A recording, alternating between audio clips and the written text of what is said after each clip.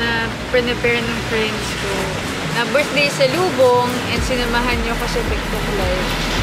Andito ko ngayon sa Botolan Zambales. This is my hometown. And sabi kasi pag dinner kami with family and friends, they prepared something for me. And natutuwa naman ako kasi sa beach siya. So talagang pumunta ako kahit wala pa akong tulog. Ayan. So nakikita natin yun. Ito yung ginawa nilang arrangement for tonight. And I'm so excited to see my family and friends here in Botolan.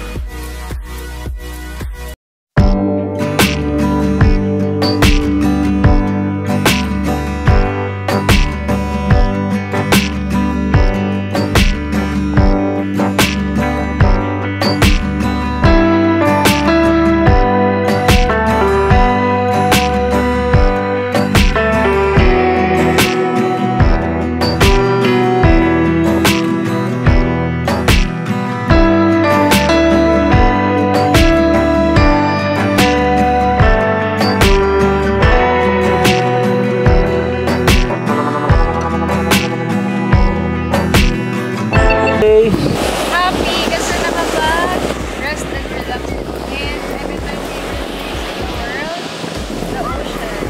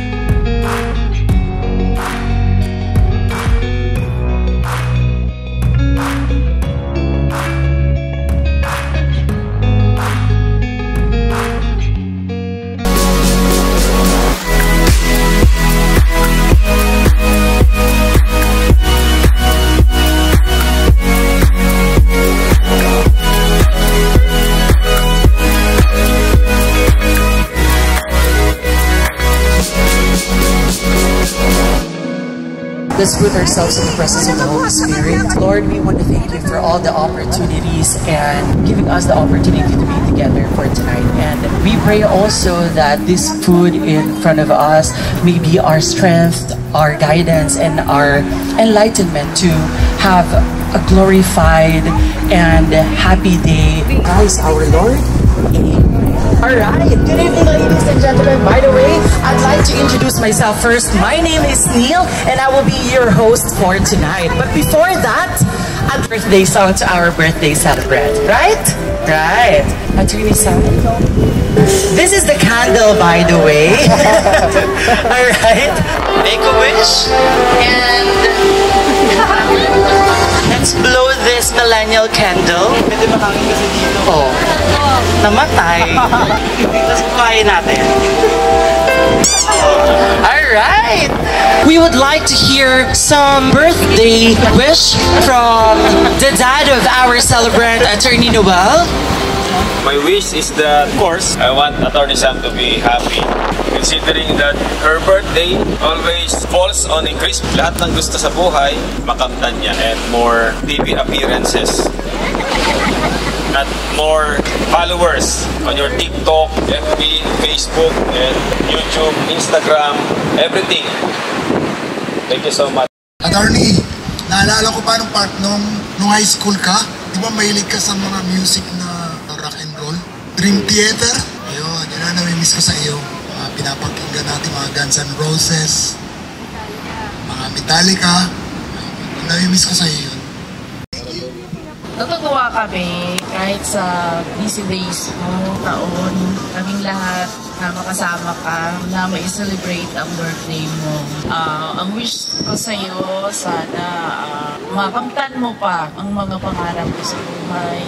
Alam kong kung ano man yung mga darating pa sa iyo, kakayanin mo dahil ikaw ang tinitingala ng mga pinsan mo. Ikaw ang aming prinsesa. Kilala ka namin, kaya mo yan. Kung ano man yung mga pagsubok na darating sa'yo, tatag ka, makatatag ka. Happy birthday. Thank you sa time na binigay mo sa amin na umuwi ka pa para lang ma-celebrate mo na kasama kami. Love ka namin, attorney. Ingat ka pala. Hello ate, happy birthday. Parang si ate yung isa sa mga people na nilulook up ko at nating lahat. So, I wish you all the best. Super dami mong blessings on receive this year. So sana magtuloy-tuloy. Thank you for being such an inspiration. Especially to me, alam ko na parehas tayo ng path na na-pursue at pinupursue. So, yun. Sana mas maging marami kang blessings next year. And mas maging happy ka lang. So, thank you. Happy birthday. Ito, pang ilang beses na kita babatiin pero hindi ako magsasawang batiin ka ng happy birthday. Siyempre, meet me at our spot. Una sa lahat, thank you kasi ikaw yung nagbukas ng mata ko sa totoong buhay talaga. Alam naman natin yun, parehas tayo. Pag kwento ko lang kapag nasa sasakyan kami, hindi ako iiyak, siyempre. Pag nasa sasakyan kami, natutuwa kasi marami akong mga na-encounter na mga pinagdaanan niya na mahirap pala talaga. So, na-inspire ako kasi akala ko mabigat na yung problema ko. Mas mabigat pala yung pinagdadaanan niya na hindi natin nakikita lahat. Kaya natutuwa ako at proud ako sa'yo kahit anong mangyari. At yun lang. Love kita. Happy birthday. Thank you so much for being serious, even for a short time. Thank you for everything. Thank you for the opportunity. Happy birthday. I love you. Binabati ko ng happy birthday, Atty. Sam. Thank you, syempre, dahil lagi kang nandyan sa amin, magpipinsan, sa ating family. Sana more blessings to come and God bless. Ingat palagi. Love you.